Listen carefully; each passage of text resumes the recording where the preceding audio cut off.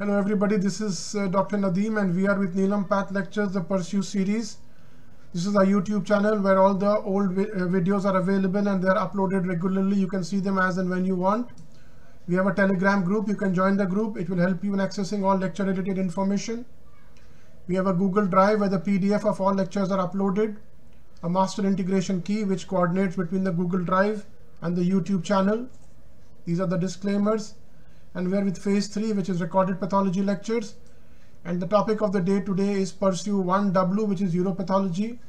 And we are dealing with epithelial tumors of prostate, intraductal carcinoma, ductal adenocarcinoma, and the rest. And to talk on that, we have Dr. Mitadru De Sarkar, who is an MBBS from JIPMER, MD from JIPMER. He's a consultant histopathologist at Dr. Lal Path, Kolkata Reference Lab, consultant histo and cytopathologist at Calcutta Heart Clinic and Hospital, consultant histopathologist at Wizderm Pathology Lab, a dermatopathology specialty unit. He's been an ex-assistant professor in the Department of Pathology at SMV Medical College and Hospital, and as an ex-consultant pathologist at SRL Diagnostics Fortis. He has authored a book, which is Brain Tumors and Pathology, which is available on Amazon, and there's a Kindle version of that, highly recommended. So I would request Dr. Mitadru De Sarkar to start his lecture on the intraductal carcinoma, ductal adenocarcinoma, and the rest of the tumors of the prostate.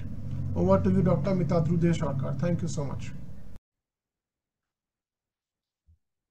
Hello, and welcome to this discussion. We now continue with the discussion on the epithelial tumors of the prostate, where we talk about the less common entities, that is intraductal carcinoma, ductal adenocarcinoma, and some of the even less common entities like neuroendocrine carcinomas and carcinomas with squamous differentiation. Talking about the intraductal carcinoma of the prostate, in short, IDCP, we'll first have an understanding of what it stands for, looking at the ISAP definition of this particular entity. So the definition which is established by ISAP states the fact that there is already an existing cancer, there is already an existing acinar carcinoma, or in some cases ductal carcinoma, and it has spread into the pre-existing prostatic ducts and acini and resulted in the distension. So that's the snapshot that you get of this particular entity looking at the definition. And as a result, it follows that most of the cases of intraductal carcinoma of prostate will be associated with already existing acinar carcinomas, or in some cases ductal carcinomas. So the association is that most of the times when you make a diagnosis of IDCP, you will most likely have coexistent high-grade adenocarcinoma. This is important because if you do not have adenocarcinoma in the biopsy sample where you have diagnosed IDCP, it is a likely indication for asking for a rebiopsy, because in that case, the clinician might have missed the original cancer. Histologically, it kind of looks like a GPIN, that is high-grade prostatic intraepithelial neoplasia, although there are important differences between the two as far as the histology is concerned. We shall be seeing that subsequently. And even the molecular genetic profile is slightly different in that the various genetic abnormalities like the loss of PTEN gene or CDH1 or ERG gene fusions and loss of the PTEN protein expression are commoner in the case of IDCP, and these are shared genetic profiles which they share with the acinar adenocarcinoma. These are not seen in the case of AGPIN.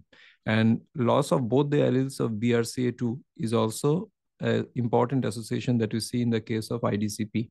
However, it has still not come into diagnostic utility. Most of the times you will get this particular entity in the peripheral zone, where again, it's a common site for acinar carcinomas.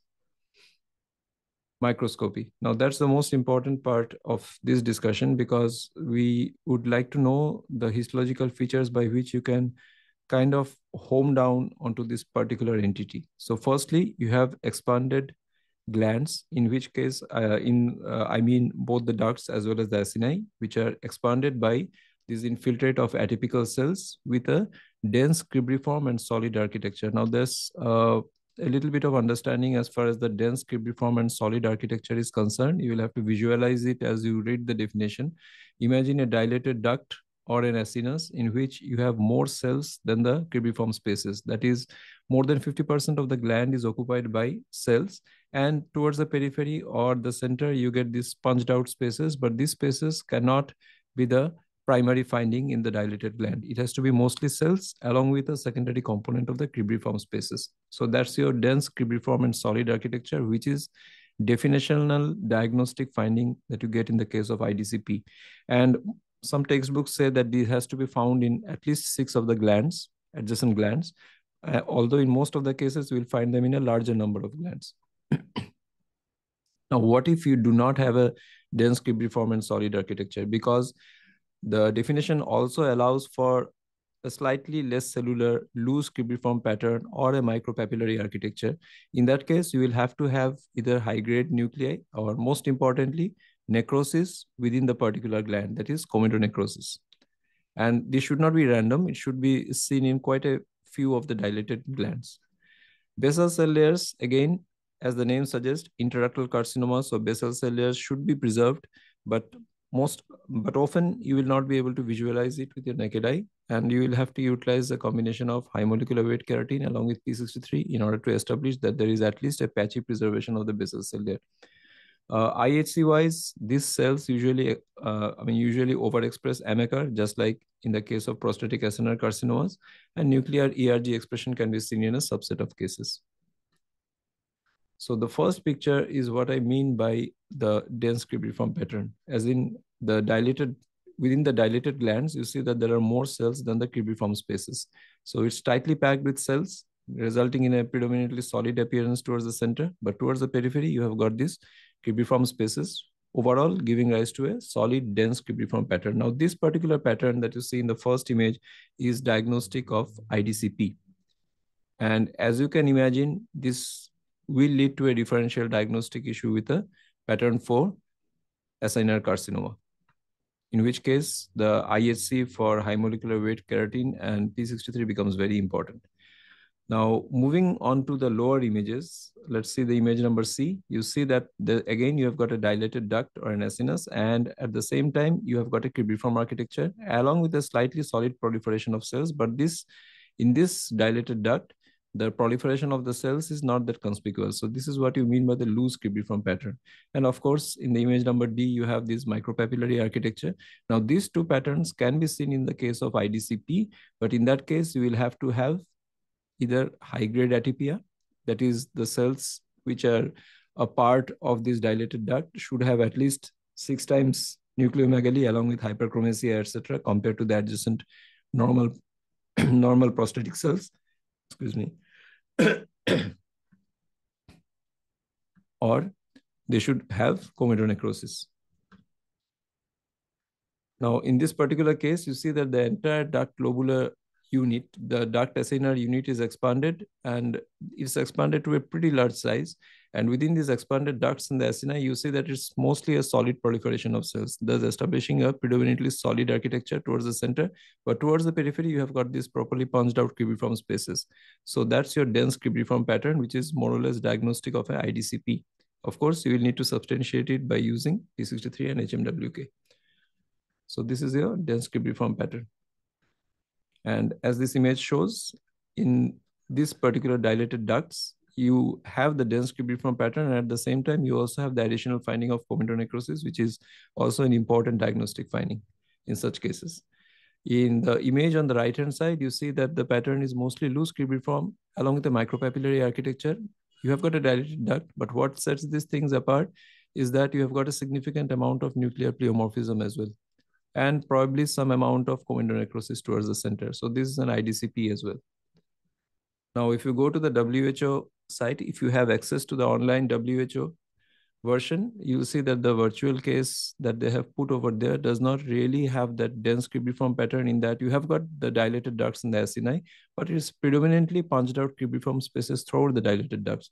So in that case, you will have to give importance to other softer findings which will add up to your diagnosis of IDCP, as in you will have to have nuclear pleomorphism, and at the same time, you also have to look for the comedonecrosis. So together, although you are not having that classical dense cribriform pattern, together the presence of pleomorphism and the comedonecrosis establishes the diagnosis of an IDCP within these dilated ducts. So this is the comedonecrosis that you should be watching out for. Now, as you see, this can lead to a differential diagnostic issue with either pattern 4 or in those cases in which the dilated ducts have got the comedonecrosis at the center with a pattern 5 acinar carcinoma. Again, the utilization of high molecular weight keratin and P63 to establish the at least focal presence of the basal cells within these dilated ducts and acini is diagnostically important to segregate the two. So you can, you could do all that with the PIN4 cocktail. I have taken it from a textbook, but in most of the cases, we shall not have access to the PIN4.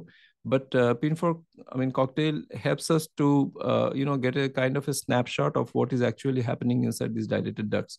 So if you look at the PIN4 image in this particular case, you see that the atypical cells within the dilated ducts are overexpressing MHR, which is labeled with red. And at the same time, the outer layer of basal cells, which is picked up by the combination of P63 and the high molecular weight keratin, is positive in all of these dilated ducts. So this is not a pattern 4 acinar carcinoma because the basal cell layer is preserved. So you see the dilated ducts as well as the acini, both, and in both you see the partially preserved basal cell layer component. In this particular case, again with the PIN4 cocktail, you see that there are dilated acini as well as dilated ducts. And in both the cases, the cells are overexpressing MHR, but at the same time also expressing the basal cell layer at the periphery. So this is not an invasive carcinoma. This is a this is the intraductal carcinoma of the prostate. However, as I've already said, in most of the cases, intraductal carcinoma will be associated with a component of coexistent acinar or in some cases ductal carcinoma. In this case, as you see, within the dilated duct of IDCP, along with that, in the adjacent stroma, you have these small trabeculae and ill-formed glandular aggregates of the acinar carcinoma, which are overexpressing MHR but are not expressing the basal cell markers. So these are the essential and the desirable diagnostic features as far as the WHO is concerned. You have to have an expansile epithelial proliferation. You have to have lumen spanning solid cribriform and/or comedo patterns. And the desirable feature is that at least you should have some amount of IHC markers available in order to establish the presence of basal cell layer. Now, as I've already said, IDCP is oftentimes associated with invasive prostate cancer. So if your biopsy sample has IDCP and does not have a component of prostatic acinar carcinoma, it is high time to call up the urologist and say that probably you'll need to do a rebiopsy because there is usually a strong association of high grade and high stage prostatic carcinomas with IDCP, and that might have been missed. In the case of radical prostatectomies, the presence of IDCP usually correlates with a higher tumor grade, larger volume of tumor, along with spread beyond the prostate and invasion of the seminal vesicles and spread to the pelvic nodes. The most important take-home message of this particular slide is that what I've already said, in case if you get an IDCP on your needle biopsy, you will have to counsel the clinician that this is probably a missed out high volume prostate cancer. In the case of IDCP, which is present in the case of prostatic biopsies, these have been strongly associated with early biochemical recurrence, lower cancer specific survival period, increased incidence of distant mets, and after radiation therapy, metastatic failure. That is metastasis happening even after radiation therapy. Now, coming to the differential diagnosis, actually, in this present day, the range of differential diagnosis has got narrowed because what we used to call the cribriform HGPIN is now slowly being recognized as probably a partially sampled IDCP, and this get a new terminology coming into the IDCP spectrum. However, in some cases, the presence of a purely micropapillary pattern might lead to some amount of differential diagnostic issue with a high-grade prostatic intraepithelial neoplasia. And sometimes a ductal adenocarcinoma could mimic the cases of IDCP. But again, if you follow strict definitional guidelines as far as histology is concerned, you will probably not make a mistake. Coming to AGPIN, usually the number of glands which are involved by AGPIN are few, not as many as you see in the case of IDCP. And usually those glands are small, no distension whatsoever with a smooth contour, unlike the large, grotesquely distended and glands as well as the ducts and the acini with a kind of an irregular irregular architecture that you see in the case of IDCP. So the dense cribriform solid architecture in the case of IDCP is not seen in the case of high-grade prostatic intraepithelial neoplasia. Also, there is usually no significant atypia or comedonecrosis. And as far as the ductal adenocarcinoma is concerned, you will have to look at the usual, you will have to look for the usual features of ductal adenocarcinoma, that is the proper papillary architecture with a fibrovascular core, along with the lining of pseudostratified atypical columnar cells with elongated appearance. Use of basal cell markers, although very diagnostically useful, remember that in some cases of ductal adenocarcinoma, you might have patchy preservation of the residual basal cells. So that's an important thing to be kept in mind. So coming to the differential diagnosis, again, if you follow a flowchart approach, as you will probably be able to segregate all these entities. First, utilize HMWCK and P63 in combination and establish whether the basal cells are present or not. If you do not have basal cells, obviously you are dealing with an invasive carcinoma. In case if the basal cell layer is present, look for whether you are having the dense cribriform pattern, which we have already defined. If you have that, definitely you have got intraductal carcinoma. In case if you do not have that, look for significant amount of nuclear pleomorphism. Again, if it is present, intraductal carcinoma again. If you do not have that much of atypia, look for comedonecrosis, which thus becomes a very important diagnostic feature. If it is present, again, it's intraductal carcinoma. Now, if none of these findings are present and you are having glands which are dilated with a slightly loose cribriform pattern plus minus micropapillary architecture, this could be an HGPIN, but in case if there is some amount of atypia, you will utilize this terminology of atypical intraductal proliferation. So this is a proper WHO endorsed entity, and this is finding more and more diagnostic use, and the diagnosis of cribriform HGPIN is slowly getting replaced by this atypical intraductal proliferation. And as far as the biopsy is concerned, your diagnosis of intraductal carcinoma or atypical intraductal proliferation oftentimes has the same clinical implication, as we shall subsequently see. So this is taken from a textbook which is authored by Dr. Rajal Shah. And this kind of gives the current diagnostic approach as far as this range of entities is concerned, that is either IDCP or AIP.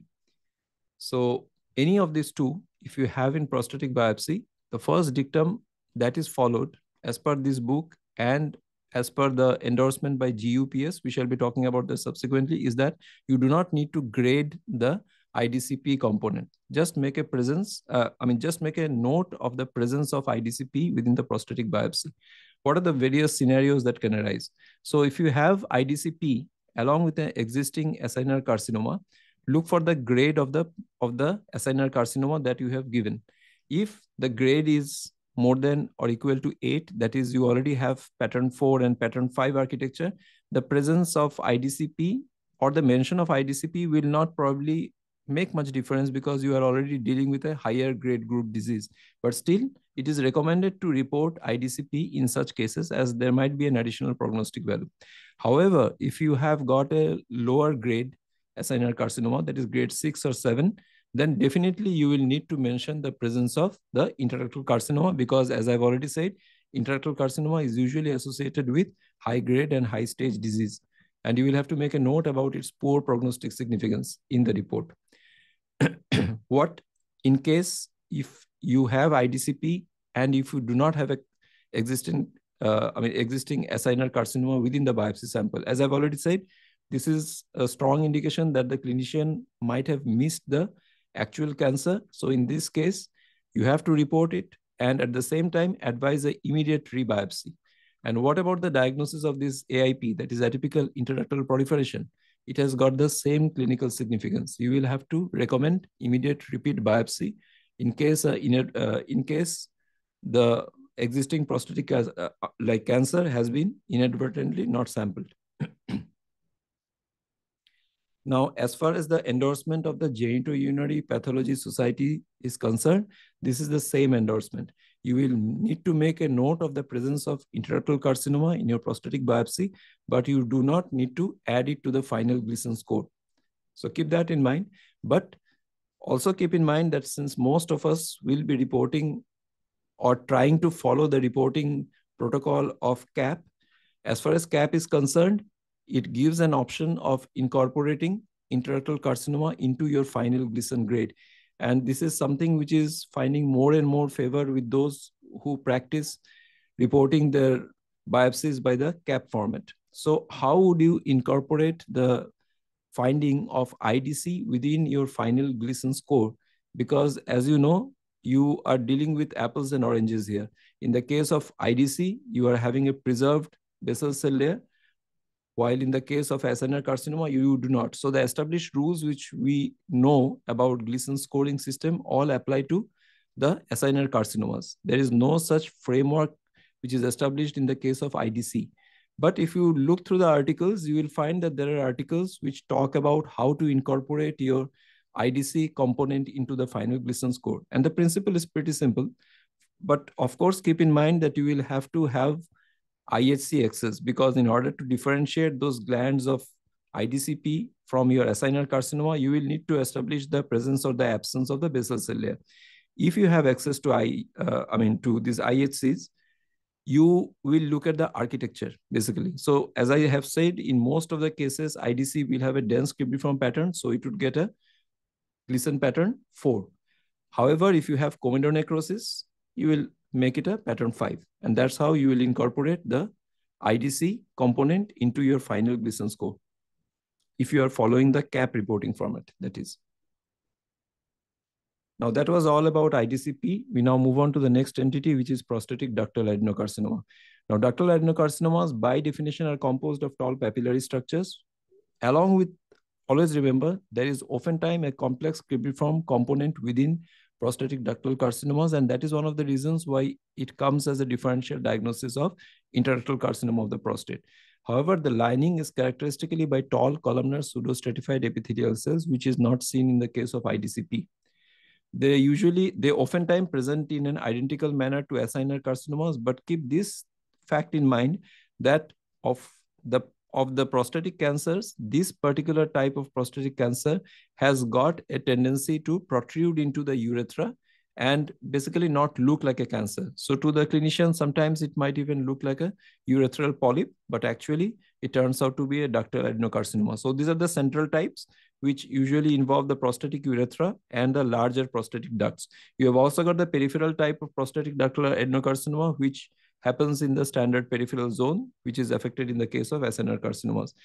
Also, the PSA levels are significant in that they're highly variable. They could be high, but in many cases, they turn out to be lower than in acinar carcinomas. And as far as the metastatic potential is concerned, apart from the usual sites like the lymph nodes and bone, they have got a very strong predilection for spreading to the unusual sites like lungs, liver, and especially to organs like the penis and the testis. Now, these are very unusual sites for METs as far as the prostatic cancer is concerned, but in the case of ductal adenocarcinoma, these are known sites for METs. And also keep in mind that in most of the cases, this particular subtype will be associated with acinar adenocarcinoma. So be very careful before making a diagnosis of prostatic ductal adenocarcinoma. In fact, you should not make the diagnosis as far as the needle biopsy is concerned. We shall be touching on that particular point subsequently. And this is often associated with high-grade prostatic intraepithelial neoplasia. Now, as far as the microscopy is concerned, as I've already said, you will get tall, true papillae with fibrovascular cores, also a component of cribriform glands, and sometimes even a solid pattern mixed up.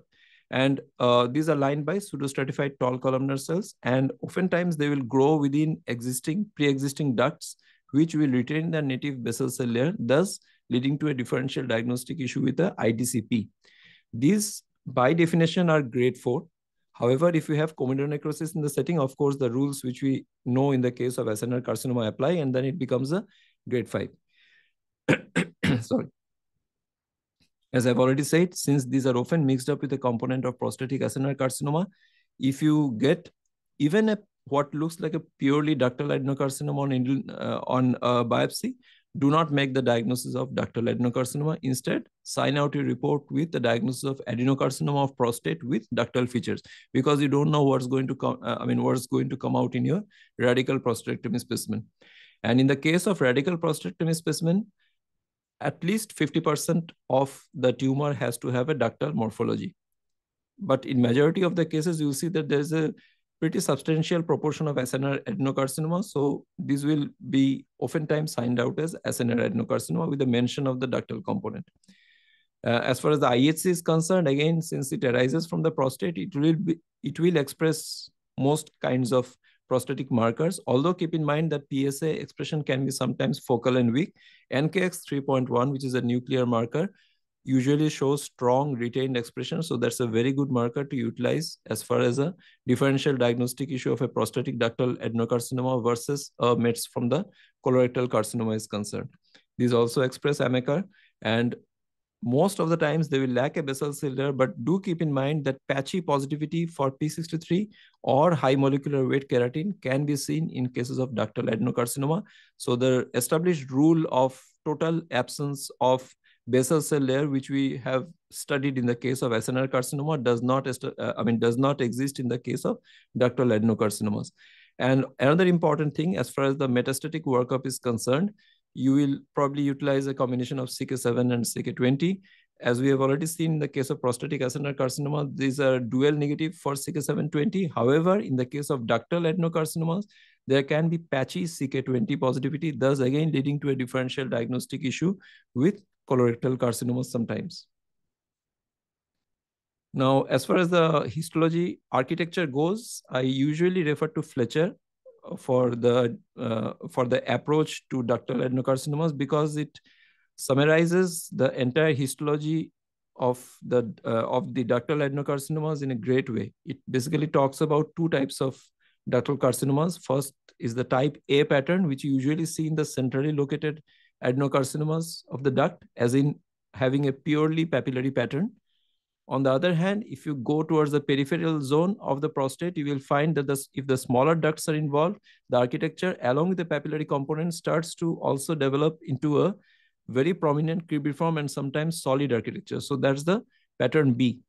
So the pattern A, so in case if your ductal adenocarcinoma presents as a urethral polyp query, you will more often get this kind of a histology, and towards the periphery, you will get a mixed papillary and a cribriform morphology. Oftentimes, it's a combination of both.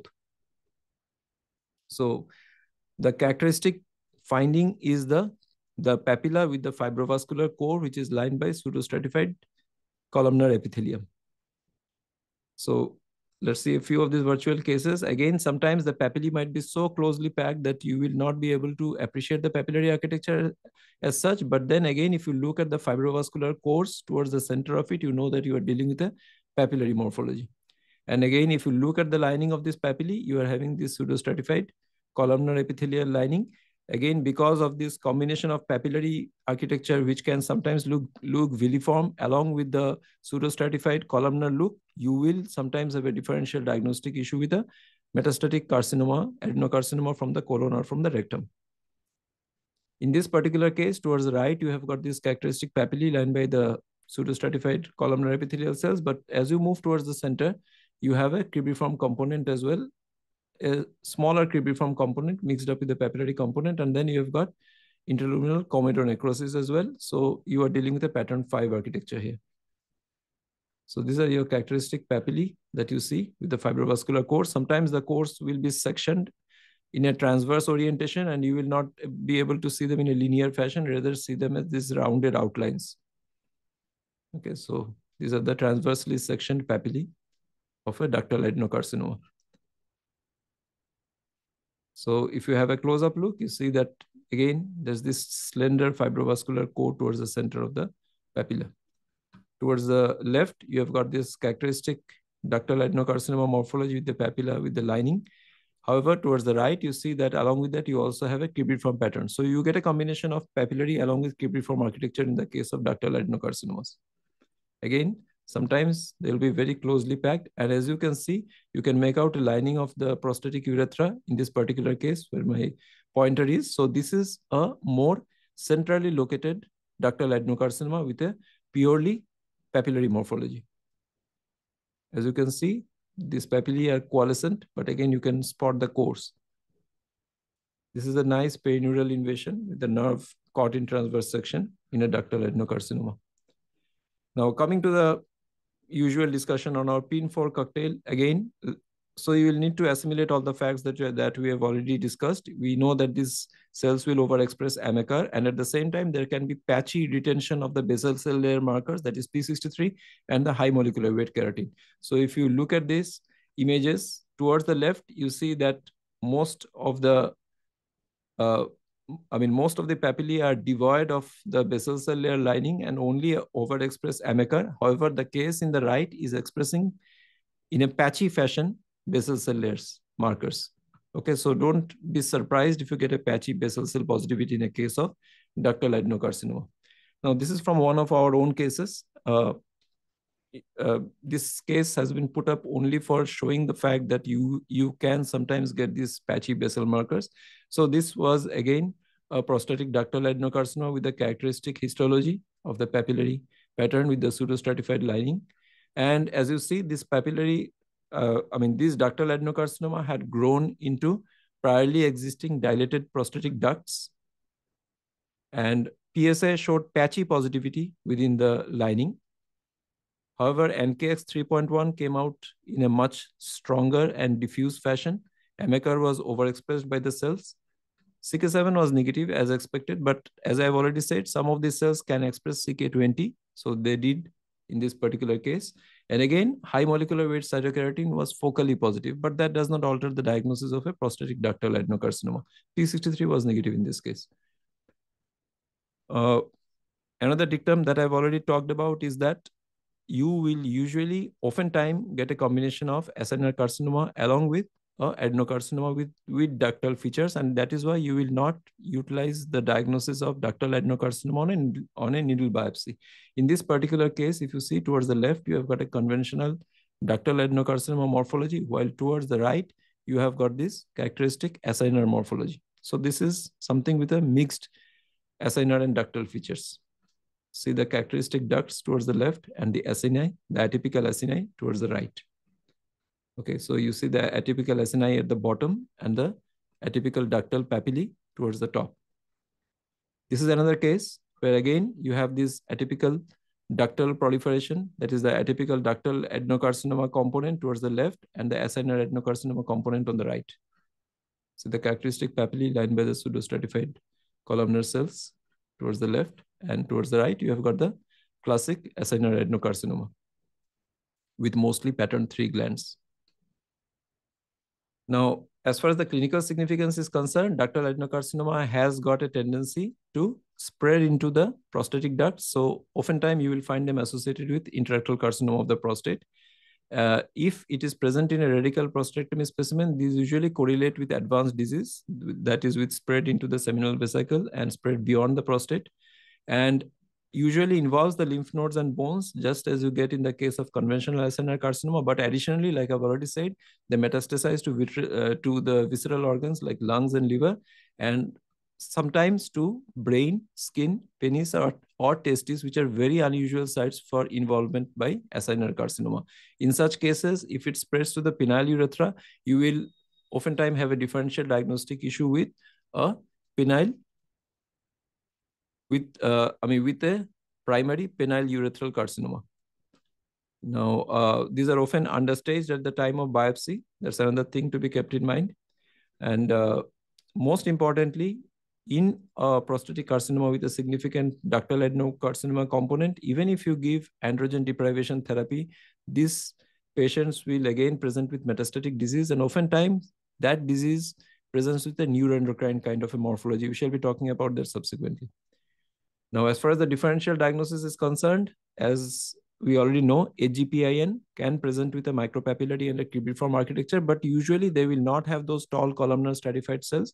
They will usually not have the confluent growth of the atypical papillae that we see in the case of a ductal adenocarcinoma. They will lack cometonecrosis, mitosis, or significant degree of nuclear atypia. And the basal cell layer is usually present. And although it may be present in a patchy or in a fragmented fashion. The more important thing to be ruled out is a secondary spread from a colonic or a rectal adenocarcinoma. Now, if you have dirty necrosis, and of course, you will have to utilize a combination of immunohistochemical markers. So you will use a combination of PSA along with NKX 3.1 And on the other side, in order to rule out a colonic adenocarcinoma, you will use beta-catenin and the CDX2, and most importantly, SAT-B2. And of course, CK7 and 20 will also help to a certain extent, because if you have negative CK7 and a strong CK20 positivity, you are more likely dealing with a rectal or a colonic adenocarcinoma. A prostatic urethral polyp could be sometimes a differential diagnostic issue if you have a centrally located ductal adenocarcinoma. Urothelial carcinomas involving the prostatic ducts and the acini could sometimes have a papillary and a cribriform pattern, but there again, you have got urothelial markers to help you out versus the prostatic markers.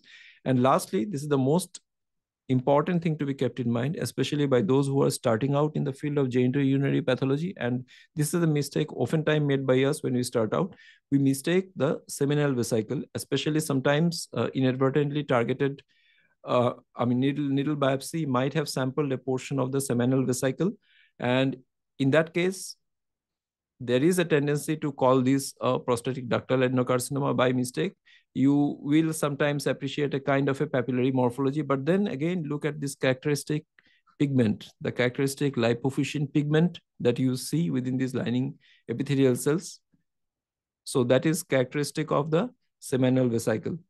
Okay, so in seminal vesicle ductus deferens, you usually get this kind of a pigment that will never be seen in the case of a ductal adenocarcinoma. And the striking thing is the significant range of atypia that you get in the case of seminal vesicle. Some of the cells are pretty much larger compared to the neighbors. And that is something, again, this kind of non-uniform atypia is something that you do not get in the case of a ductal adenocarcinoma. So keep that in mind. The less common entities, the less common carcinomas that you get in the prostate are urothelial carcinoma. Now, what are the settings in which you can get a urothelial carcinoma extending to the prostate? The most common setting is you have a urothelial carcinoma sitting in the bladder. So it can spread to the prostate by multiple ways. One of them, in fact, the most common way is the urothelial carcinoma creeping through the lining of the prostatic urethra and then extending beyond the lining of the prostatic urethra into the prostatic stroma. A more sinister way by which urothelial carcinoma can spread from the bladder is when it directly invades through the muscular wall of the bladder into the prostatic stroma, or maybe it has gone into the perivesical fat, and from that it has again penetrated through the capsule of the prostate and gone into the prostatic stroma. Now, the clinical implication is very, very different between the two, because in the first case, you are dealing with a PT2 stage disease, while in the second, you are dealing with a PT4A stage disease. And that is something which is best established by sitting with your clinician at the clinico-pathological conferences and utilizing a combination of radiological findings along with your biopsy and the immunohistochemistry findings in order to establish in which stage probably the patient is. A less common way by which you can get prostatic urethral, this prostatic urothelial carcinoma happening in the prostate is if there is a primary urothelial carcinoma arising from the smaller ducts of the prostate. Now, that is a slightly less common scenario. As far as the histology is concerned, now our primary objective should be to differentiate a pattern 5 prostatic carcinoma, which is very, very undifferentiated, mostly solid sheets, solid sheets and kind of trabeculae of these prostatic atypical cells versus a urothelial carcinoma invasion. So keep in mind that if you get a significant amount of stromal desmoplasia or inflammation in association with the very poorly differentiated solid tumor, you are most likely dealing with an invasive urothelial carcinoma, because a plain logic tells us that this is something foreign to the prostate, which has come into the prostate, and hence it will initiate some amount of desmoplastic host reaction along with inflammation. Similarly, if you have very significant high-grade nuclei, pleomorphic nuclei, and frequent central necrosis, you are more likely to be dealing with a urothelial carcinoma rather than a solid prostatic carcinoma, because a prostatic carcinoma, if you remember from our prior discussion, pleomorphism is not seen. You will usually get monomorphic cells with very prominent nucleolus. And in some cases, you can get squamous or glandular differentiation within the urothelial carcinoma component, and that will make things much more troublesome. As far as IHC is concerned, IHC is definitely a boon as far as diagnosing this particular group of tumors is concerned and differentiating them from the prostate, because this will be negative for all your existing prostatic markers. Instead, they will express markers which are expected in the case of urothelial carcinomas like CK7 and CK20 variably, P63, HMWCK, GATA3, and also if your lab has uroplakin, you can also add uroplakin to the mix. We've already told about the ways in which you can have an urothelial carcinoma in the prostate. And I've already discussed about the clinical significance. So if you have a direct extension into the prostatic urethra from the bladder, you are dealing with a PT2 stage disease. On the other hand, if you have a spread through the wall of that is through the capsule of the prostate and its muscular wall from the bladder, you are dealing with a transpleural invasion. And in that case, the stage is T4A. Now, there is a significant survival difference between these two ways of urothelial carcinoma spread. And also keep in mind that the urothelial carcinoma of the prostate has got a separate TNM staging system for it. Most importantly, it is very important to differentiate the undifferentiated prostatic adenocarcinoma from the urothelial carcinoma, because such cases of urothelial carcinoma do not respond to androgen deprivation therapy, which is usually tried in the case of prostatic acinar carcinomas of grade group 5. And instead, they should be treated by a radical cystoprostatectomy with lymph node dissection. So clinical radiological, this correlation becomes very important in these cases. So you have, in this particular case, I chose this particular case because, again, this highlights some of the important differential diagnostic issues that we come across with this particular group of tumors. Over here, you see that the pattern is mostly solid sheets and nests with a lot of comedonecrosis within majority of these nests. Now, this much extensive comedonecrosis is usually not seen in the case of a prostatic acinar carcinoma. Also, look at the amount of desmoplasia which is happening around this nest. So that's also like something that is unusual in the case of a primary prostatic acinar carcinoma. If you look at the cells, again, the cells are really not that strikingly large. Pleomorphism is there to a certain extent. But again, this kind of pleomorphism is not that obvious, huge degree of pleomorphism. So you would need to utilize a combination of prostatic versus urothelial markers in order to establish your diagnosis. And as I've already said, look for soft clues when you are dealing with a urothelial carcinoma mets to the prostate. First, desmoplasia, as you can see, very, very fibrocellular stroma. So there's a prominent host reaction to this nest, and also a lot of inflammation. So these things usually point to a spread of urothelial carcinoma into the prostate. A primary prostatic carcinoma usually doesn't have this. And of course, if you utilize high molecular weight keratins and P63, the norm for acinar carcinoma is that this will be negative for those, while urothelial carcinoma, like in this case, will express both HMWCK and P63. Also, you will have other markers like GATA3, CK7, and 20 to support you. So this was the main differential diagnosis, a poorly differentiated Gleason pattern 5 acinar carcinoma of the prostate, which has spread into the intraductal component as well. So you utilize the panel of markers. HGPIN could sometimes theoretically be a diagnostic issue, especially if it is involving ducts and acini to a large extent. But again, it's not really that common an entity that comes into the differential. Pleomorphism and mitosis that you get in the case of urothelial carcinoma is not usually seen in the case of HGPIN. Coming to this particular category of tumors, the prostatic carcinoma with neuroendocrine differentiation, if you look at the current WHO book, you will probably not find it mentioned in such an elaborate fashion. So I've just gone back to the old 2016 WHO classification, because for the student who is starting out with prostatic pathology, I think it gives an idea. It kind of gives a bird's eye view of the entire range of neuroendocrine morphologies that you can get in the setting of prostatic carcinomas. So you can have a usual prostate carcinoma with neuroendocrine differentiation, which in this case is established only by immunohistochemistry. That is your synaptophysin, chromogranin, CD56, etc. So that's one type. But here, morphology is characteristically like your conventional prostatic acinar carcinoma. Now, in some cases, a prostatic carcinoma can have these Paneth cell-like cells with very bright, prominent granules within their cytoplasm. So that's another kind of neuroendocrine differentiation that you can get in a prostatic carcinoma.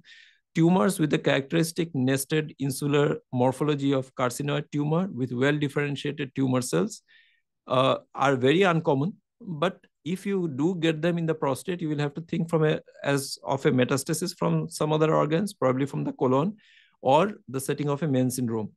The next two entities are actually what is much more common in clinical practice. Neuroendocrine carcinoma with the small cell morphology, that is your small cell neuroendocrine carcinoma, or your large cell neuroendocrine carcinoma. We shall see the histology in order to differentiate between the two? It's pretty easy actually. The small cell carcinoma will have those characteristics, small to medium sized cells with very high NC ratio, nuclear molding, crushing artifact, etc. While your large cell neuroendocrine carcinoma will have a nested pattern, sheet-like pattern, but the cells will be large, and most importantly, nucleolus will be very prominent, and there will be often extensive mitosis within that particular tumor. So this looks nothing like the small cell neuroendocrine carcinoma. Sometimes you can get a prostatic adenocarcinoma with mixed neuroendocrine component. This is also, again, another thing which is pretty common.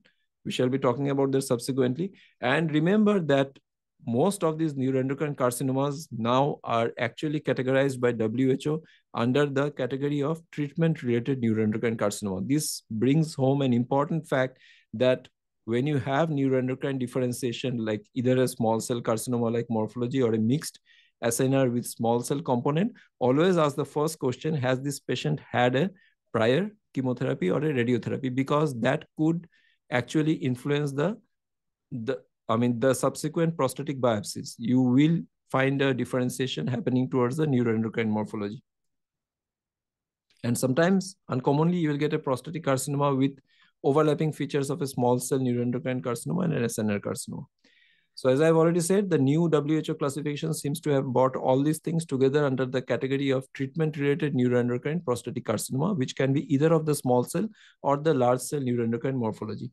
These usually happen within 24 months of androgen deprivation therapy.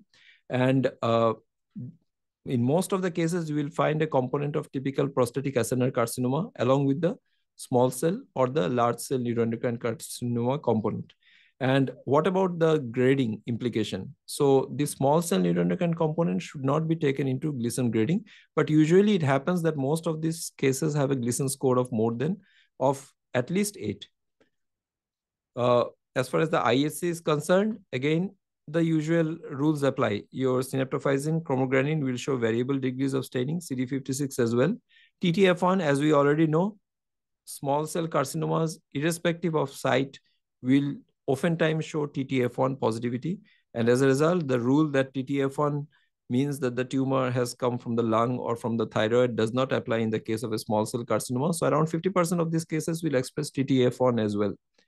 And so large cell neuroendocrine prostatic carcinoma and the small cell type have got a similar kind of IHC findings.